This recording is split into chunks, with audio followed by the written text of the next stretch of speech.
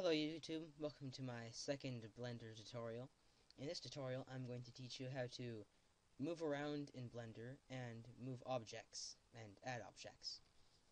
So here I've opened the basic Blender window and it comes with this perspective. This is a cube, it's our default object. And if you want to move around, we can use the middle mouse button on your mouse to move around. It's a bit laggy because I'm recording at the same time. If you have a laptop, then I'll explain how to change that later, probably at the end of the video, but I'll probably forget, so I'll end up taking this video off and putting it back on, but that doesn't matter. Now, we can move with the middle mouse button. This, to zoom in, you can scroll with your middle mouse button, and I'll teach you how to do that on laptops. And this kind of like target thing that's a circle that's red and white is called your 3D cursor, and you can click with your left mouse button to move it. It really doesn't do much, but I can teach you how to use it later on. Here we have our default cube, and it's just a cube. Now, here are some shortcuts you can use to move. You can use G to move it around. Control Z is undo, by the way.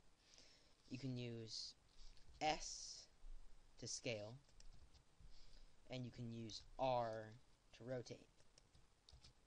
You can also use G and then either X, Y, or Z for the axis you want. So if you press G and X, it'll only move along the X axis.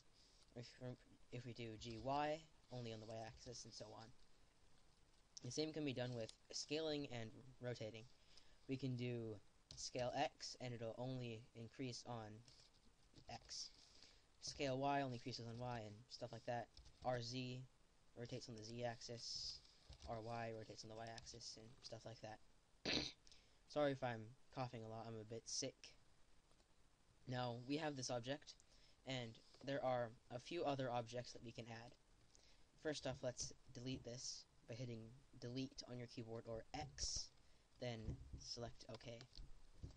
Now, when you add an object, it'll go to where your 3D cursor is.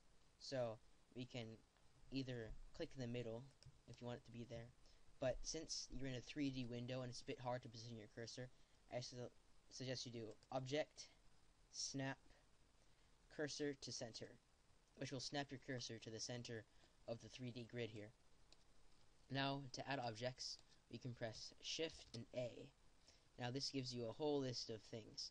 I'm using Blender 2.61, so speaker is only in 2.61, and you have several objects. You have a plane, which is a plane, and rotation, scaling, and grabbing can all be applied to all of these. So let's move this out here. We'll add a cube. You already know what that is. A circle, which really isn't that useful. You have a UV sphere, which is basically just a sphere. We have an icosphere, which I don't use that much, but you might want to use it for some random reason. We have a cylinder, which can be a bit useful when making cylindrical objects. And finally, the cone. And there are a few other ones too. We have the grid, which I don't really use, so I'll delete that. We have the monkey, which is good for things. See, it's a monkey. And we have the torus, which is one of my personal favorites. And that's most of the objects. And these other options here, curve, surface, metaball, and text, are things that I'll explain later. And I think that's it for now. Oh, I'm also going to teach you how to save a file. With any other program, if you wanted the new one, you would hit Control-N, which is what I'll do now. And when you make a new file, Blender is one of the few programs that if you're about to close it, it won't make sure that you want to close it. Like in Microsoft Word or something, if you press the X, it'll say, "Are you sure?" Blender doesn't do that. And so you have to be absolutely sure that you've saved your work. So we have this cube right here. We'll delete it and add torus, and we'll make it bigger. And no, I should explain these two. These are lamps which add light to the scene, which I'll cover in a second. And this is the camera, which is your default perspective for a scene. And if you're using a laptop like me, you would have to go to camera, since you don't have a number pad, and you can view it from the camera. The camera can also be moved like other objects with G, R, and scale. Scaling doesn't do anything though. And, well, I've already explained lamps. So now we'll save this with either save or control S, and I'll save it in my YouTube folder under tests. I'll save it as test save.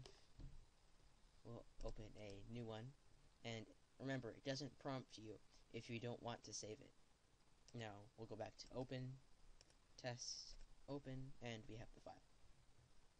That's all I'm going to cover in this tutorial, and don't forget to subscribe if you want to watch my next videos. And thanks for watching. Insane in the Rain here, and I bid you farewell.